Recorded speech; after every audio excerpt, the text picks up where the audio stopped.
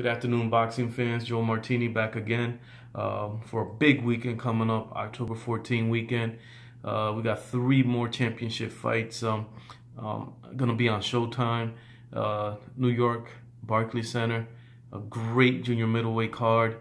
Let's start off with Erislandy, the American Dream, Lara. He's going to be facing Terrell, undefeated Terrell Gausha for 12 rounds. This is for the WBA middleweight title, junior middleweight title.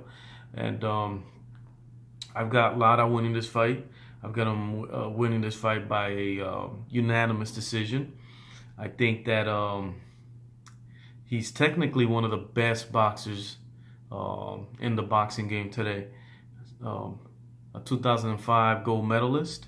He's faced 8 world champions in his career, and those championship or against championship type fighters, he's got 5 wins, 2 losses, and a draw.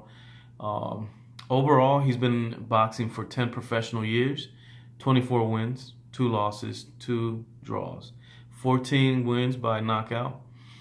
He's been in 175 rounds, 34 years old. He's 5'9" with a 74-inch reach, and he is a WBA champion. His only 2 losses have come to Paul Williams, a former champion, and Canelo Alvarez, a current champion. So 2 great world champions. His only losses on his records, and by decision, of course. Terrell Gausha, who is this guy? He's been a pro for 6 years. He's undefeated, 20 wins, 0 losses, 0 draws. He's got 9 KOs.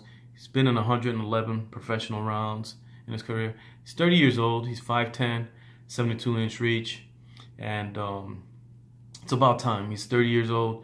He's faced 0 world champions in his career. He's currently ranked in the top 30 junior middleweights of the world.